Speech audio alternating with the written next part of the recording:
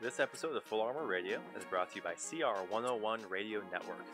CR101 Radio Network is a Christian Reconstruction internet radio station that hosts and broadcasts lectures, sermons, and podcasts 24/7. You can learn more at cr101radio.com. We're also brought to you by GCS Apprenticeship Program, which is dedicated to training the next generation of Christian teachers so they can own and operate successful and profitable Christian schools. You can learn more at gcsapprenticeship.com. And now to the show.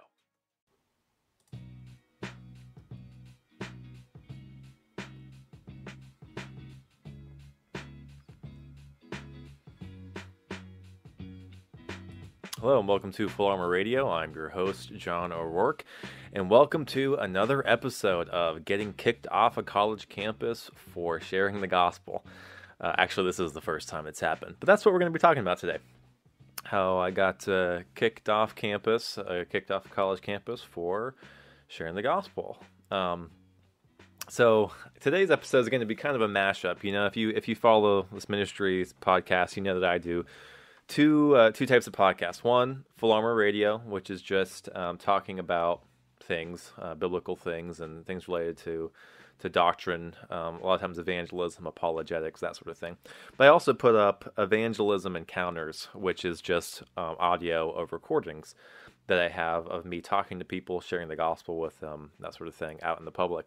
So today's going to be a mixing of them both. I'm going to tell you a little story, and then also play the audio from the conversation I had with someone at college campus, East Tennessee State University, this week, and how I got kicked off of campus for doing it. So let's get into it. Here's what happened. So if you're unfamiliar with what I do, basically I go out and do evangelism. I share the gospel with people, and I typically do it through one-on-one conversations.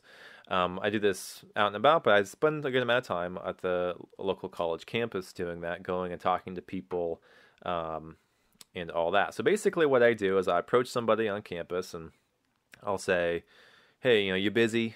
I'm looking for people who have a few minutes to do an interview conversation with me. And they're like, yeah, I'm sure. What's it about? And I'll say, I'm asking people what they believe happens after death. Asking, if you believe in an afterlife, that sort of thing. And most of the time people say, okay, yeah, sure. And I'll say, okay, is it okay with you if I do an audio recording of our conversation? And they say, yeah, sure. I used to do video recordings a lot too, and I'll probably do that eventually again, but audio recordings, one, people are usually more willing to do that, and two, they're good for, just the podcast, the evangelism encounters, so I'd say I do that. So people say, yeah, sure. That's fine if you do an audio recording. So I'll take my phone out, start the recorder, and I'll ask them the question, and we'll go from there. And based on what they answer, we'll I'll try to answer their objections that they may have to Christianity, give the gospel to them, and basically almost every time I've done this, it's gone pretty well. Sometimes people have gotten angry, but not a ton of people, just a few. And people will say, oh, it's a very interesting conversation. At the very least, people usually say, yeah, I appreciate you coming and talking to me. It's very interesting. And that's about it. I get the gospel across to them, answer their objections. And, sometimes if they're young men, I'll offer to, do a Bible study with them or give them my contact information, et cetera, et cetera. So that's how I've done it. That's how I've been doing it since, September of 2019, since I started doing this ministry. It's been going very well. I've done it there at the campus a ton. Talked to hundreds of people on that campus. But something happened a little bit different this time. So I approached this girl. This was a few days ago on Monday morning. Got over there, starting my day, as I do many other times, go over there to find somebody to share the gospel with. So it's like 9:30 in the morning or something, probably around 9, I think, can't remember. Getting there, people are not, there's not a ton of people there yet. There's not a ton of people on campus there in general right now because of their restrictions that they have. But, so I find somebody, I see somebody sitting alone on a chair, so I approach them and do what I normally do, ask them, hey, are you busy? I'm looking for people to do interviews with. What happens after you die, that sort of thing. And they say, and she said, sure, that sounds fine. I said, can I do an audio recording? She said, yeah, absolutely, that's fine. So I started up, put the phone on the table, it was recording, and I asked my question. So this girl, she claimed to grow up, Catholic, but she said something, she kind of explained the Catholic view of what happens after death, and then she said, well, something to the effect of, for my own beliefs, I don't know. I'm not sure who God is. I believe in a higher power, but it could be Buddha for all I know. So she said something to that effect. It's like, okay. So I talked to her a little bit, I think, about who Jesus is, and asked her, she talked a lot, and we're going to get into this recording a little bit, but she, she ended up saying that she believes Jesus is God. And I said, well, don't you think that Jesus knows what happens after death? And I think she agreed. So yeah, okay. So anyway, she was talking about heaven, hell, purgatory, Catholic, view of afterlife. So anyway, I started talking to her about the gospel. Eventually, into this conversation, started talking about how we're sinners, how Jesus died to take the penalty in the place of sinners on the cross, that he kept the law in the place of sinners and credits their righteousness to them. And I think somewhere right around there, she got all annoyed and was saying, "Why are you even asking me these questions? Why are you talking about? I don't even know you," type of thing. I was like, okay, well, obviously I'd already asked to do an interview, so that was the reason. But I told her my motivation. I said, well, I care about you. I want you to know the gospel, to believe the gospel, to be saved. I don't want you to go to hell. I don't want that for you. I care about you. I know I don't really know you, but I do care about you. And she said something like, well, this makes me very uncomfortable. I'm not comfortable with this. Like, okay. And she started rebuking me for like sharing the gospel with people. You shouldn't go up to strangers and talk about these things with them, blah, blah, blah. She said something like, you've been very nice to me, but you shouldn't go up to strangers and do that. And I was like, okay, I just kind of kept my mouth shut.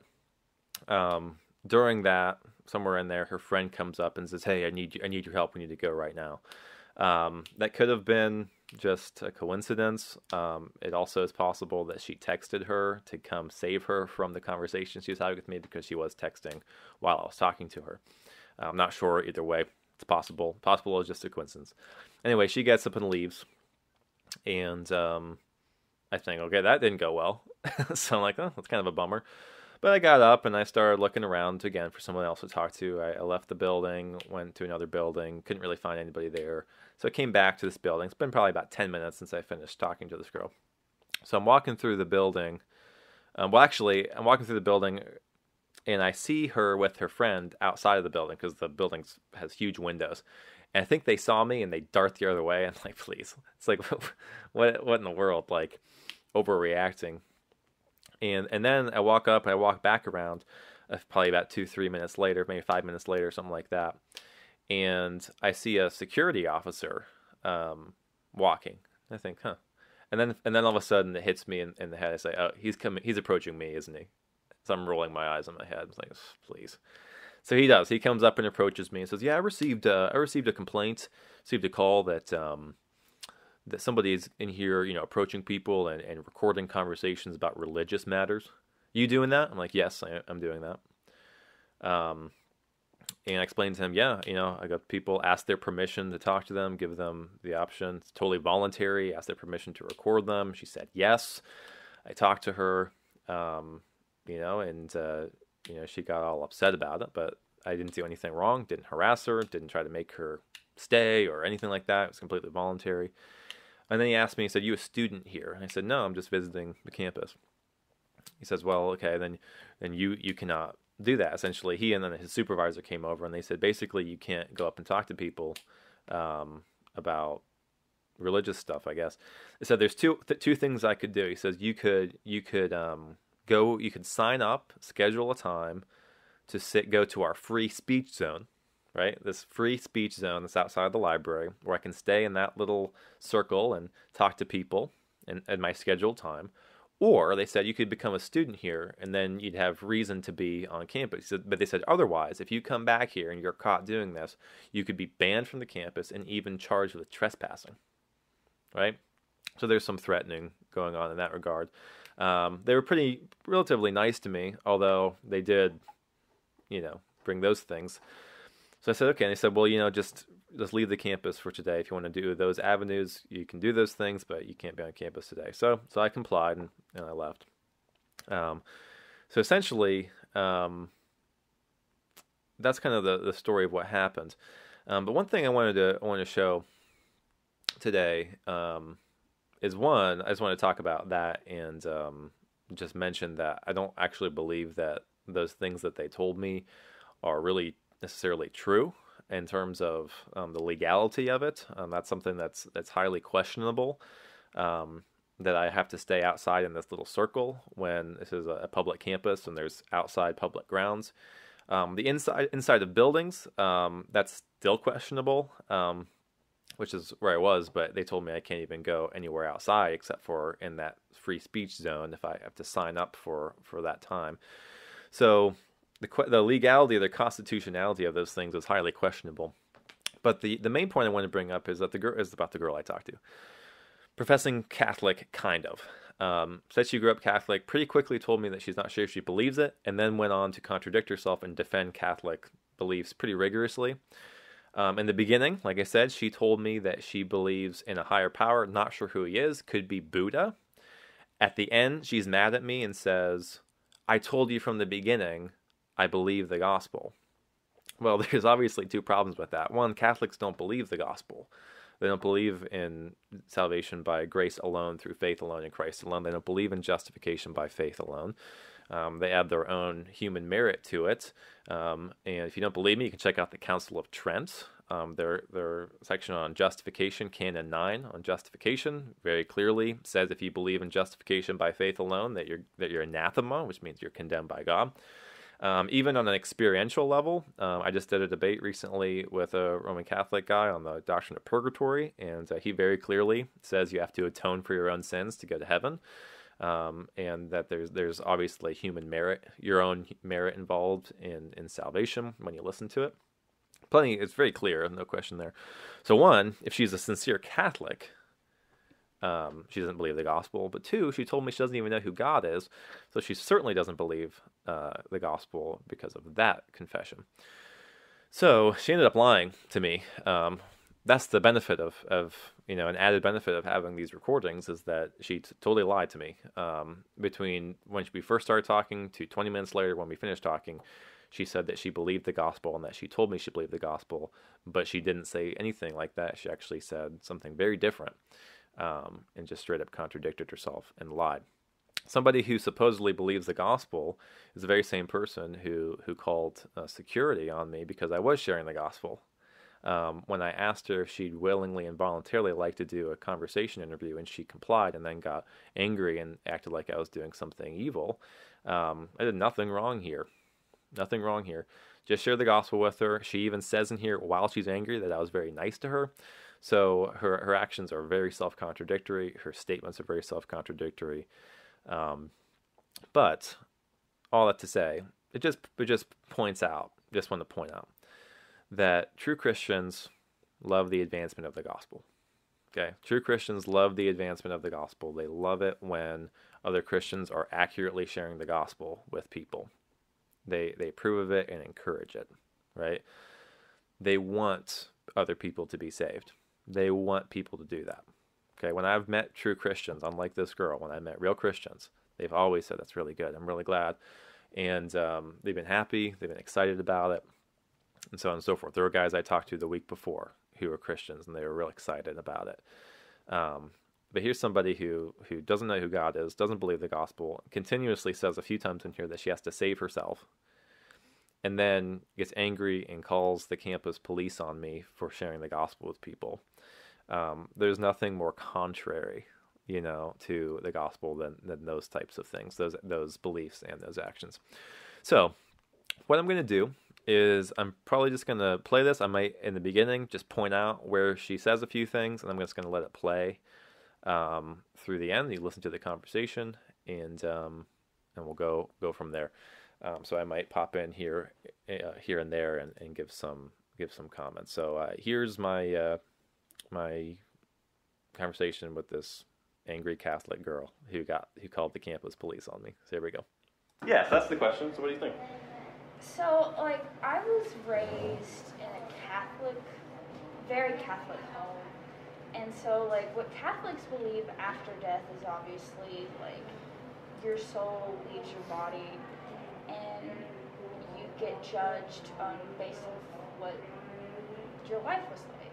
So if you were like a very good person, you had good morals, you did everything according to Christ, then you go to heaven.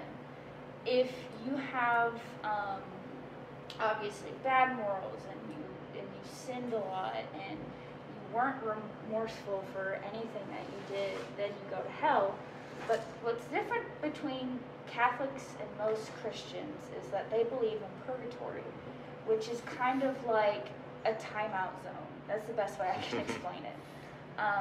So say you die in a car accident somewhere, and there were some things in your life that were bad, but you were remorseful, but you didn't have time to like really reconcile them. That's what kind of like what purgatory is for, is people who didn't get a chance to reconcile on the bad things that they've done. And so that's where they would stay in purgatory, which I wish I could give you the Bible, but the Bible verses that explain purgatory. But it's basically just like an inner dimension of nothingness, where no one knows what it is. But that's what I grew up believing. Okay. What I actually believe, I couldn't tell you. Okay. I do believe there's a God. Okay. I do believe there's a supernatural being. Sure. What God, I have no idea, because there are some days I'm just like, it could be the Catholic God, it could be just a Christian God. I mean, it could be Buddha for all I know. I really don't know what's after death. It could be nothing, and that's what's kind of scary, is that it is nothing, and that my life does not serve a purpose. Okay. But there is still the Christian in me that is like, that I do have a purpose, and that there is a God and life after death. But yeah, that's basically it. So what? Right. So just stopping there for a minute, you can heard all that. It's actually a pretty decent explanation of purgatory. And she said, "Could I give you the Bible verses?" Well, I would say that there are no Bible verses on purgatory. But then she notice what she says though. Well, I don't know what I believe. It's like kind of torn. Like, I don't know. Could be nothing. Could be Catholic. Could be not Catholic. Could be Buddha for all I know. Could be anything. I don't know. That's her attitude there. Keep that in mind, because later on she's going to lie about that. Continuing on. What do you believe then about the Bible? Do you think the Bible is God's word? To an extent, yes. So, again, raised Catholic. Catholics believe all of Jesus' teachings in the New Testament to be true. When it comes to the Old Testament, we see that more as like interpreted history rather than God's word, because that isn't direct. It is direct source, but like with Jesus was actually God. And people were actually with Jesus and actually took like his words and wrote it down. With the Old Testament, you get things like Genesis and Exodus that were people just re-recording things that were interpreted for thousands and retranslated for thousands and thousands of years. So like with the Old Testament, we do believe that most of it is God's will, but obviously there are things like slavery and divorce and just obviously things in the Old Testament we cannot determine to be true and we cannot determine to be not true. For me personally, the Old Testament is just like, and it's just like, I guess the prologue to Jesus, if that makes sense. Okay. Obviously, there's a lot of things in the Old Testament that can be interpreted many different ways, and I know a lot of people have different ideas about that. For me, I try to live the way Jesus would want me to live. So, just stopping there for a minute. The Catholics that I've come across do not have that low a view of the Old Testament. I don't really think that that's accurate. Could be wrong, but I'm pretty sure that they would not say that it's only kind of God's word. I'm pretty sure they would say that it is God's word. Officially, it is. Your average Catholic, they're going to have different beliefs. Obviously, here's somebody who, at least according to her upbringing, she was told that that the Old Testament is only like, we don't really know if it's true. But I just to be fair to I'd say most Catholics, they'd probably very much disagree with her. Just FYI. Continuing on. Okay. So with regard to the first question I asked you about afterlife, Jesus, you said Jesus was God. So don't you think that Jesus would know what happens after death then? Oh, absolutely. Okay. 100%. Well, do you know what Jesus taught happens after death? I mean, he's talked about what happens after death. Mm-hmm.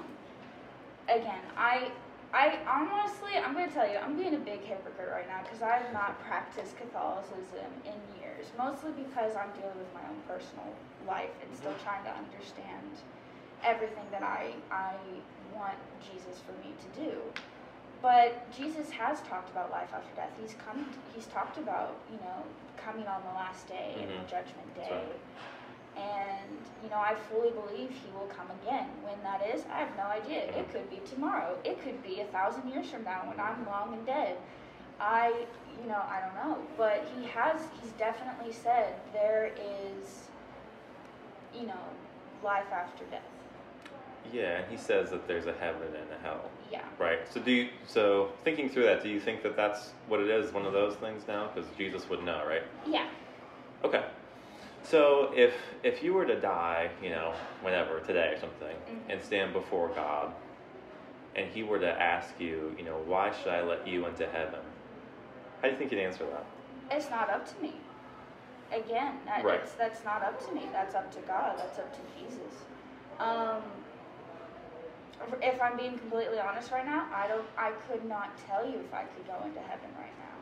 I think, again, as a Catholic, he maybe put me in purgatory because there are a lot of things that I have regrets of in my life and a lot of things I am remorseful for. I'm just not at that stage yet in my personal life where I can atone for that, and I do want to, and I do plan on doing that. But if I were to die today, it's not up to me.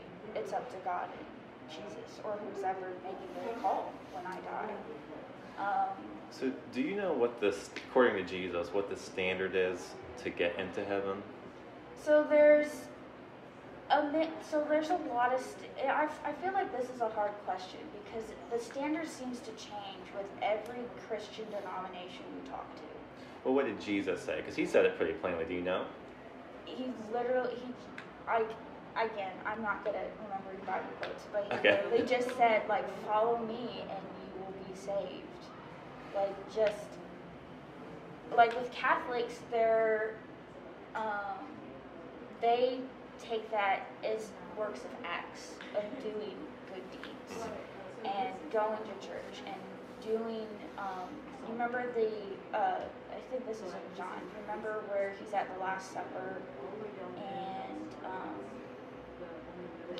he's giving the apostles the bread and the wine, and he says, "This is my body and blood, and do this in remembrance of me." Catholics act upon that every week on Sunday. They firmly believe that Peter was the foundation of the church because he told Peter that, upon this rock I shall build my church, to Peter. And so when it comes to Catholics at least, and I do kind of believe this to an extent, we focus on the golden rule, which is treat thy neighbors as thyself, and doing the acts of what the apostles did after Jesus died. So we call that Holy Communion, or I can't remember the other word for it. The Eucharist. Yeah, the Eucharist. And that's something that's what makes Catholics Catholics. What's the difference between Christianity and Catholics is obviously the Pope. That's one thing. There's actually a few other things too. Well, yeah, but that's the main thing most people focus on. Here's what I'd say is the main thing, and you can see the difference here. So, I think the main thing is the view of salvation. Okay, and here's why. Because what you just described, I think, is pretty accurate. of Catholicism. Trying to be a good person, atoning for your sins to get out of purgatory. If you don't atone for them now, you're going to atone for them in purgatory before you can get to heaven, etc., etc. Here's the difference, though, between, Christianity and that. It's that what I was saying before is that, God has this standard. Jesus taught this standard, and he said that it was perfection. He said, you must be perfect as your heavenly Father is perfect. And that should be a little bit of a jolt to us because we're not perfect, right? Well, I mean, we've never been perfect. Right. Mankind has not been perfect. We will never be perfect. We Yeah. are humans with flaws. That's how God made us that way. Well, he made Adam not sinner, but he sinned, and then all of us sin as well. So he didn't make us sinners, but we No, became sinners. he didn't make us sinners, but he did give us free will, Mhm. which he knew we would come Yes. to make our own choices. Right. And that was the reason why he tested them in the garden, was because that was their choice. Mm-hmm. So since all of us are not perfect, so that standard of perfection up here, it's like we're not even close. Because if you think about like the Ten Commandments, Mm-hmm. I've broken all of them. Mm-hmm. Think about it, like, have you ever lied before? Yeah. Yeah, right? Like, who knows how many times? I couldn't tell you personally. Stealing something. I'm not talking about like holding up a store, but it's taking something that doesn't belong to you. Mm-hmm. Disobedience to parents. Taking God's name in vain, etc., etc. Mm-hmm. All of those things, I'm not perfect. That's one thing that's very obvious, is that none of us are perfect, like he just said. So if God is judging us based upon his law, which he says that he does, Mm-hmm. he's going to find us guilty. That's bad news. Right. Because what that means is because God is good and righteous and holy, Mm-hmm. he can't just let a lawbreaker go scot-free. He has to bring justice to that. Yes, but Catholics also believe in the act of forgiveness. That's why, again, not only do we have the act of Holy Communion, we also have the act of reconciliation. And we believe God is a merciful and understanding Mm-hmm. God. And again, you're right, humanity is not perfect. We have lots of flaws. I honestly, myself, personally, have broken a lot of the commandments. Mm-hmm. I'm not even a perfect Catholic. Heck, I'm not even a perfect Christian sometimes. But when it comes to reconciliation, again, Catholics believe in... So how we save ourselves is feeding our soul not only with the sacraments, but in seeking and obtaining forgiveness. And so this is a lot of misconception, like misunderstanding that people don't understand when I have to explain my Catholic religion. When we go into reconciliation, we ask for forgiveness and we receive that forgiveness, but in turn, we have to do something in order to obtain that forgiveness. Does that make sense? Oh, I understand. I understand Yeah. what you're saying. Mm-hmm. So it's more than just like saying I'm sorry and then receiving forgiveness. Mm-hmm. We actually have to like do something. Now that can be determined by the priest, because we believe that the priest is supposed to be in standing form for Jesus. He's supposed to represent Jesus to us. He's not Jesus. Mm-hmm. A lot of people misunderstand that. He is not Jesus to us, but he acts for Jesus for us on earth because Jesus could not do so because he's in heaven right now. But that's how we forgive our sins and how we become, I wouldn't say sin-free, but that's how we make up for the mistakes that we've done. And that's how we, trying to think of the best word right now. That's just how we save ourselves. I'm not an expert in a lot of Christian denominations. I know Episcopals do something very similar. Mm-hmm. I know Anglicans do the same thing.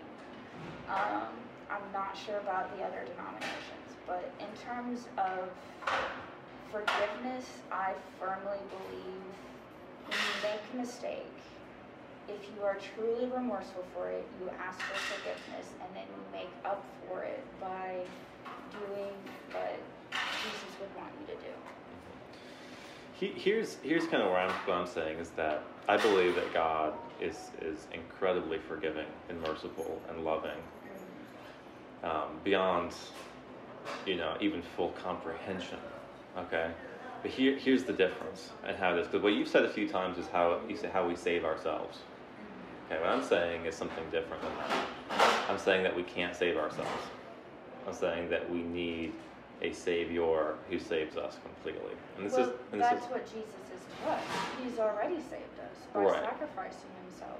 Right. So I want to talk about that for a second, because that's real important. So what I said before is that we're guilty of breaking the law. God will find us guilty. So how can God forgive us then? Is a pretty important question. As we have not met the standard of perfection, and we deserve a penalty because of breaking the law. So what do you believe Jesus did to save people? He suffered for us. He endured immense suffering, physical pain. He was God. He did not have to do that for mankind, but he did. He came into this world like every human being through the birth of his mother Mary. He endured human pain physically, mentally, and emotionally. He did that for us, and he didn't have to. And that's why, I love Jesus so much, is because me suffering every day through just like little things, like just personal things, mentally and emotionally. Jesus suffered through mankind. He took on humanity's hate and sin and anger through the pain of dying on the crucifix. He's already saved us. But it's up to us now whether or not we want to be saved. That's what I believe. So real quick, there's 5 minutes and 22 seconds left in this. Okay, 5 minutes left basically. Notice how everything's fine, right? Nothing weird, nothing bad, nothing is even seemed really contentious here. She has expressed pretty plainly a false way of salvation through works. She said it very plainly. But in the next few minutes, things kind of take a downward spiral. So here's the next few minutes. Here we go. There are some people who don't want to be saved. That's fine. I mean, I know there's people with different religions and stuff. But like for me, Jesus has given me this open door to enter. And it's up to me whether or not I choose to go through that door. Okay. So let me take a minute and kind of say something where I'm coming from, and then I want to get your thoughts on it real quick. Okay? Yeah, of course. Okay. So basically what I'm saying, like I said, is that we're guilty of breaking God's law. God will find us guilty of breaking God's law if he judges us simply by the Ten Commandments. Because he's righteous and he's holy. He's a good judge. He won't just let a lawbreaker go scot-free. It's kind of like if I was at the courthouse downtown and I said, yeah, I murdered people and robbed some stores, but can you let me go? If the judge said, yeah, I can let you go, it's not a big deal, that'd make him a really bad judge. Yeah, he wouldn't care about justice. And God's not like that. He's good. He's not bad like that judge would have been. So what I deserve is a penalty for my sins. I deserve hell. But what Jesus did by his death on the cross is that he took the penalty in my place fully. All of my sins. Every penalty that I deserve for my sins was paid for by Jesus. So instead of me getting the punishment for my sins, Jesus took it in my place. So I don't have to face the penalty of hell because Jesus has faced an equivalent penalty in my place. My guilt was transferred to him and he bore the penalty so that I could receive mercy. Yeah. Do you believe that? Yes. Okay. Of course I do. Now here's the other aspect of it. Jesus did actually keep the law perfectly. He actually is the only person who met the standard. He was sinless, right? That's the standard to go to heaven. Just as my guilt can be transferred to his account and he'd be punished for my sins, not for his own sins, but he was punished for my sins. His righteousness or his law keeping can be transferred to my account so that I get the benefit of that righteousness, which is heaven, because the standard to go to heaven is perfection. I need Jesus' righteousness on my account. It's kind of like if I earned $1 million and transferred it to your bank account. You didn't earn any of it, but now it's yours. It's on your account. It's kind of like that. He earns all the law keeping, all the righteousness by keeping the law, something I could never do, and transfers it to my account so that before God, he can actually accept me, because now how do I look? My guilt's been paid for, and I have perfect righteousness on me. I'm robed, clothed in his righteousness. Can I ask you a question? What is this for? Like, I'm honestly just curious, because I was thinking about this throughout the conversation. Why are you asking these questions? Like, I'm a complete random stranger that you just met today. That's right. Because do you know what the gospel is? Obviously. You do? Yes. I'm talking about it right now. I know. What's the point of the gospel? Why do people need to hear the gospel? Well, based on Christianity, it's Jesus' word. Well, it's what Jesus did Yeah. to save people from their sins. Okay, So- I don't know why you're sitting here with me, though. I was just about to say. So, you're right, you are a perfect stranger to me. I just met you, I don't know, 15 minutes ago. But I do care about you. I don't know where you're coming from, I just met you. But it's important to me that you be saved. I don't want you to face the penalty for your sins. Okay. I'm not comfortable anymore. I'm just going to tell you now. You've been very nice, but I am a Christian. I am Catholic. I fully believe in the gospel. I've told you that. I don't need you to tell me that I need to be saved. I know I do. Right, so that's a straight up lie. She has not indicated at all by this conversation that she is a staunch believer. She actually indicated quite the opposite. She's also very, very clearly said that she believes that she has to do works in order to be saved. That is a direct denial of the gospel. Direct denial. This is a flat out lie. If you go way back to the beginning, what'd she say? I don't even know who God is. Then she said a few minutes later, Jesus is God. That's a contradiction. And then she goes on to say, I've heard the gospel, I believe the gospel, and I told you I believe the gospel. No, she hasn't, because we just started talking about the gospel. She has not even mentioned the word gospel, as far as I can recall, nor has she actually really talked about what Jesus did. She's talked about how she has to do works in order to atone for her sins and to do reconciliation and all that. So there's about 1 minute left. Continue on. So I don't know why you're still sitting here preaching to me about the gospel and Jesus when I already know all this. Because I literally told you right at the beginning that I believe in heaven and hell, and as a Catholic I believe in purgatory, and I believe in the atonement for sin, and that humanity is flawed and that we need to be saved. None of that is the gospel. And none of that's the gospel. Purgatory is a denial of the gospel, because it says you have to atone for your own sins and merit that atonement. But the point here is that even if she was a staunch Catholic, I would still be having to share the gospel with her, which I was just getting into. Catholics do not believe what I said about Jesus, that he imputes righteousness to our account. They do not believe that. Okay, not in so much to mean as, sorry, I should be more clear. They do not believe that his righteousness alone justifies us, right? They don't believe that justification is a legal declaration. They believe it's also a change of the heart, so that you have to become more and more subjectively holy. That's not the gospel. She has not told me she believes the gospel. She doesn't believe the gospel. She says she doesn't even know who God is. This is just a flat out falsehood. 54 seconds left. So I don't know why you're here. Well, because they're very different things, what you described and what the gospel is. Okay, well, that's, I mean, hey. I've got a situation for her. Okay, So I need backup. okay.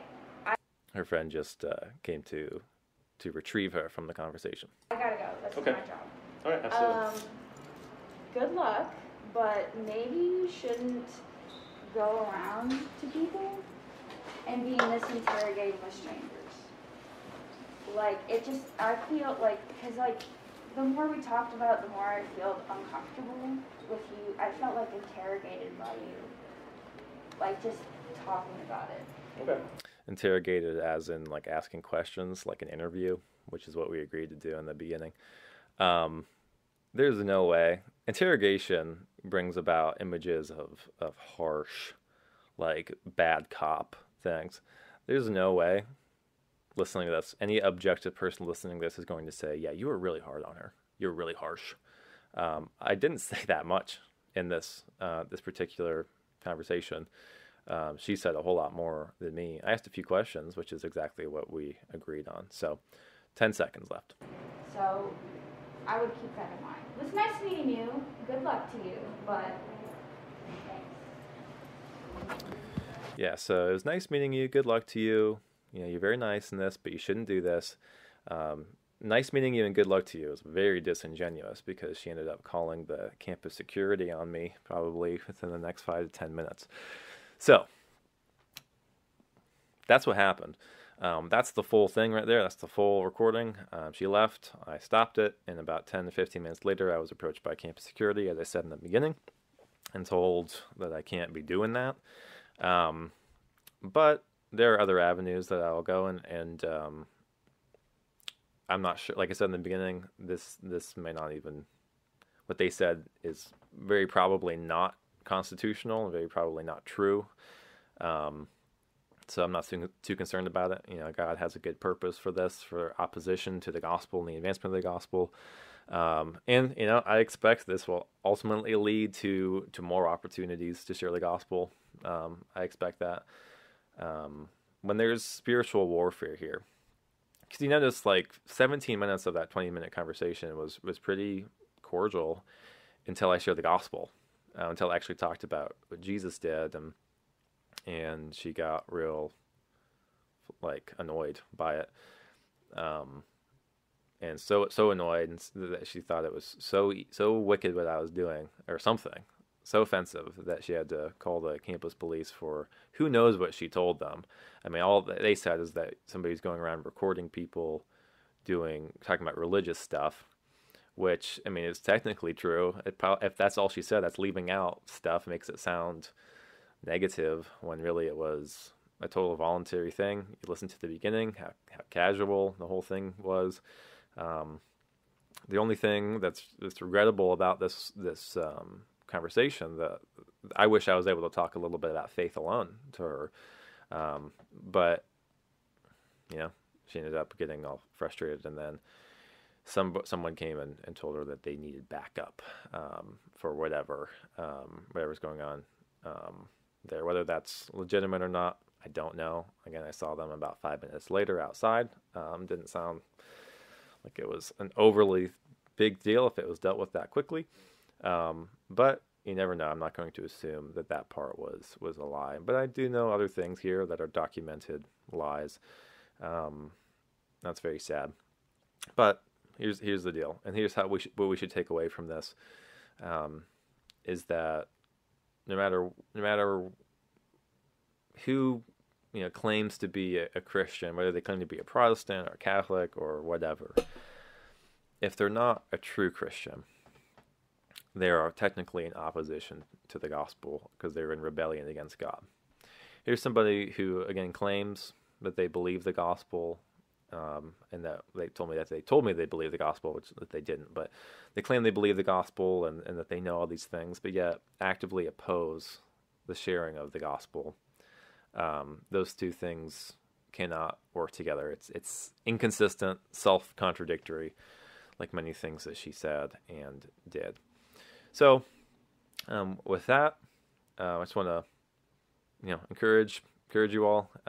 This sort of stuff. This is a little bit of backlash, a little bit of pushback. Ultimately, it's a little bit discouraging to have this obstacle put in place at the campus, but ultimately, I'm not too worried about it. I fully expect to have great further opportunities at the campus to talk to people about the gospel. In the future, I'm very optimistic that this will not ultimately be too big a hindrance to that. What does God's word says? That the gates of hell will not prevail against the church. Think about that. The gates of hell are they're gates. They're defensive, meaning Christians with the gospel are storming the gates of hell, meaning they are breaking down the doors, and Jesus is saving people out of Satan's kingdom. And the gates will not withstand against the church with the gospel. It will not withstand. So I go out there as part of Christ's body, part of Christ's church, bring the gospel to people. No matter what Satan brings against the church, he will not be able to withstand when we have Christ on our side, the Lord of all, the Lord over Satan even. He's the king of everything.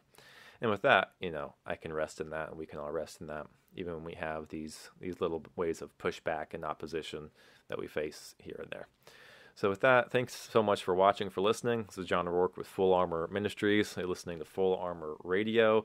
In this case, Full Armor Radio / Evangelism Encounters. You can check those out on any podcast streaming thing, Spotify, Apple, Google, whatever.